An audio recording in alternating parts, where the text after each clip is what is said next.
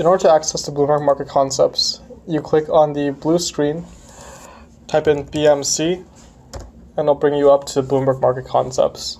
From there, you go to Course Modules to select to see which different modules you'll be doing, the duration of them, and what you will be learning.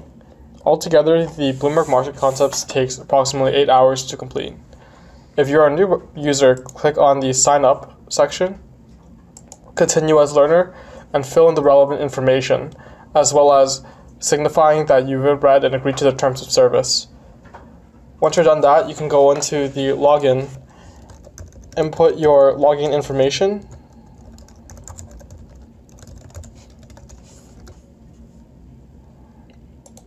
and from there it'll show you the current progress that you have for the BMC, when it expires, and the percentage of correctness you have for their in-video quizzes. Click Access Course to start the BMC. Click on the terminal because you're utilizing the Bloomberg Terminal currently. And from there, you can see that some of these sections are locked, and they can be unlocked once you progress through each of the previous sections. So for the first one, you can click on Introduction, and it will tell you what you'll be learning. Click on the Introduction button, and that's how you begin the series.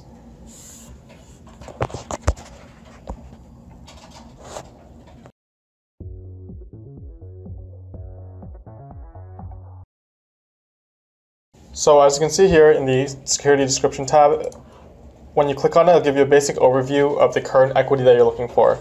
In this case, it gives you a basic introduction of Intel, time series data of the current equity price, as well as any relevant ratios and data that you could be looking for.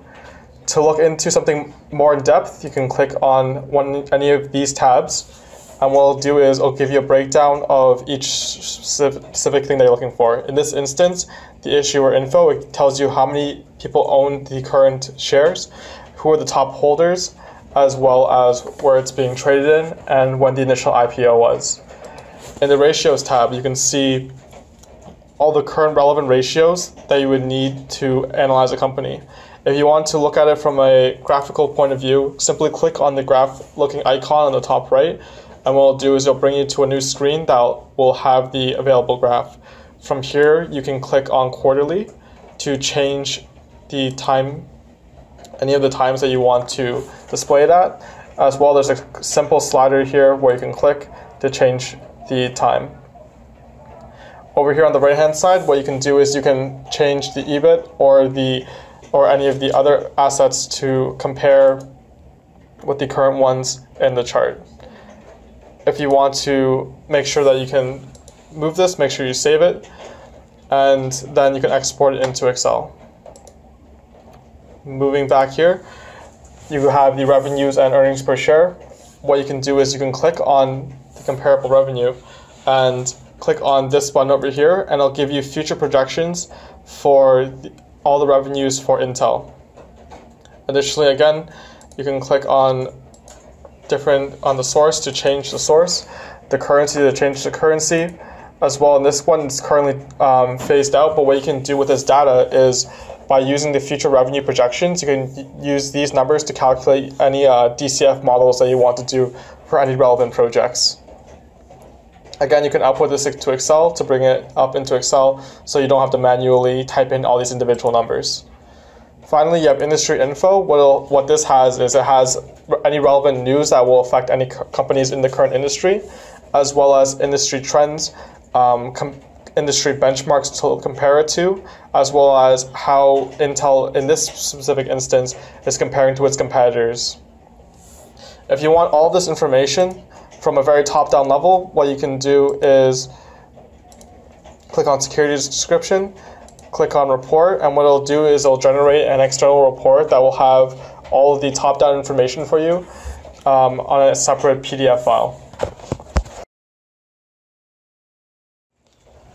Okay, so in order to look up time series data, what you first do is you go to the blue bar, you pick any arbitrary company. In this case, we'll be looking at Intel Corporation.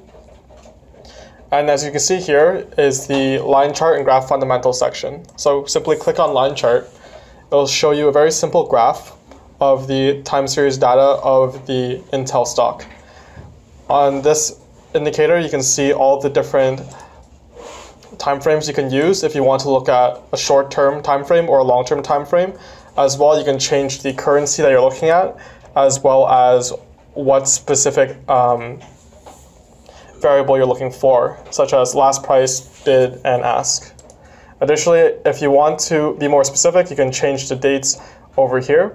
You can implement a moving average for any analysis you want to look at. As well, they have a new feature called key events. So if you click on the key events section, what it'll do is it will highlight several different parts of the graph and the time series of data, where it shows analysts' different predictions as well as events that have happened that may have affected the stock. If you want to compare this equity with something else, simply click on the compare button. It'll bring you up to this prompt screen, and from here you can compare it to whatever you wish. In this case, you can type in the S&P 500 as a benchmark, click update, and it'll show you the comparison so you can draw any correlation and any other conclusions you want with that type of data. Finally, you can click on actions to save it internally within Bloomberg, or you can export it either through using a PDF, SVG, or a JPEG. Additionally, if you want to edit any of the colors to make it look more presentable, you can use the edit function over here to make sure that it can be altered in any way you want.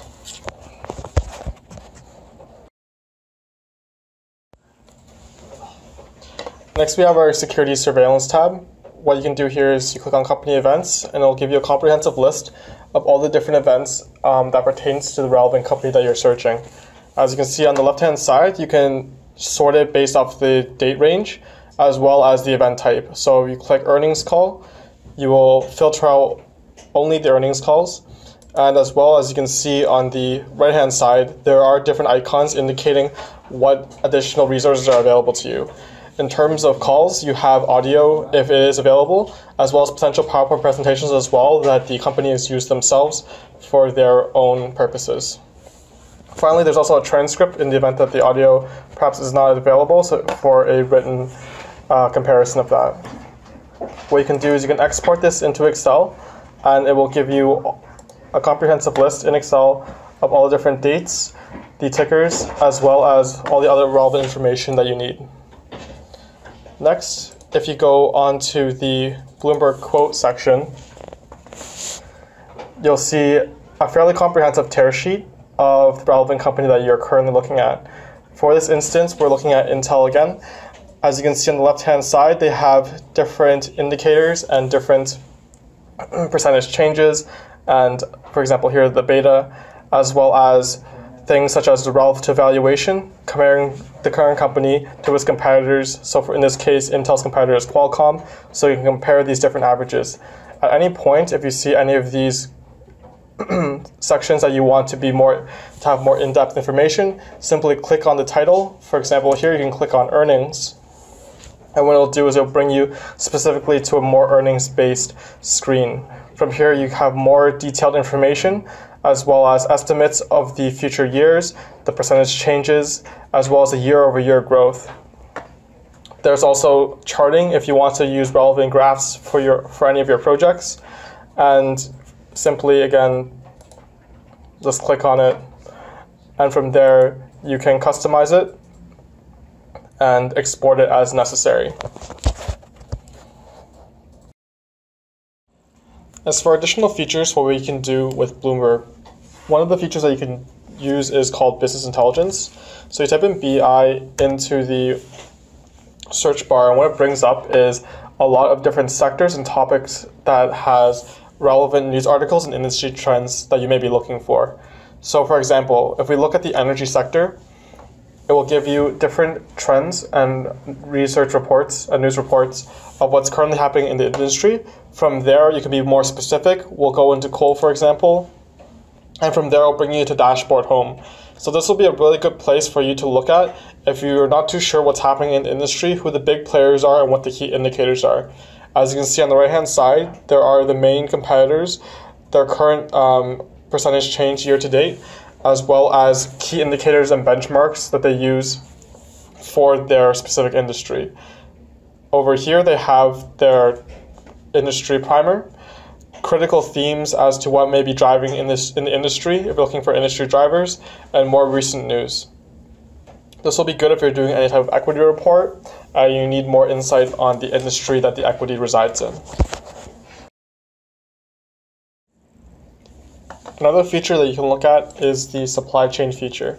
So what you do first is you type in your equity name, type in equity, and then type in PSPLC, and it'll bring you to supply chain screen. So what this does is it shows you essentially where their suppliers are and who they're selling it to, what the revenue percentage of that is, and as well as the percentage of cost of goods sold. This will be good if you're doing any type of individual company report and you're looking to see how the revenues are affected based off exposure from other companies that they're currently working with. If you feel that this is not the ideal way of showing it, you can click Table to show it as a table instead of as a chart. Additionally, if you're looking to see different companies within the supply chain, simply click on them and it'll bring up a new screen that has their supply chain as well. Again, you can change any of these functions to make sure that you have the most accurate data and relevant data for your research report. You can change the currency as well as change the display name to make sure that it fits any of your relevant needs.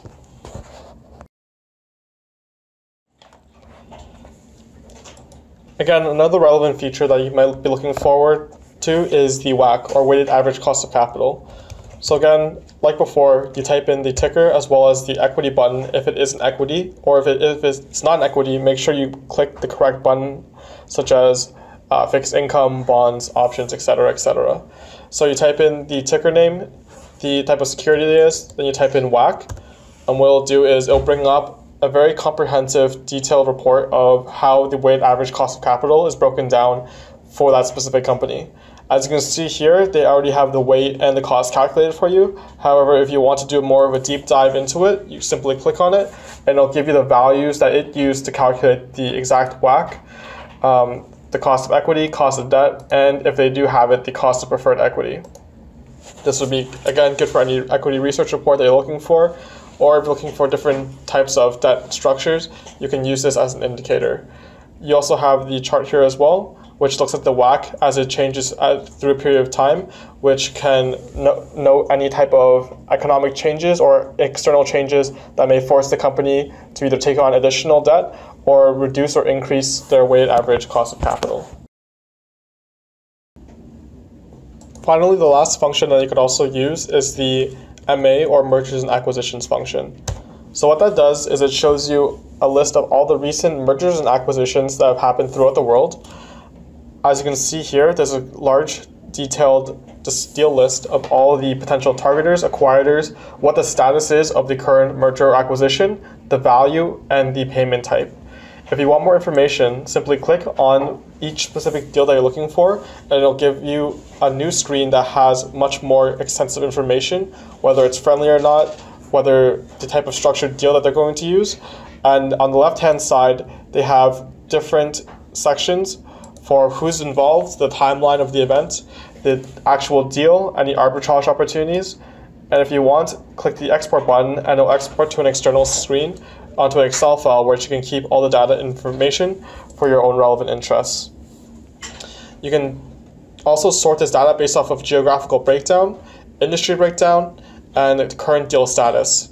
On these different tabs, it'll show you essentially different things that you might be looking for, including financial multiples and statements, the different types of capital flowing out throughout the world to see if there's any trends in terms of any third world countries making more developments compared to first world countries. As well, they also have a deal list of, again, all the current deals, a buyer list of all the buyers, and a time series tab to help you with any relevant information that you may be looking for.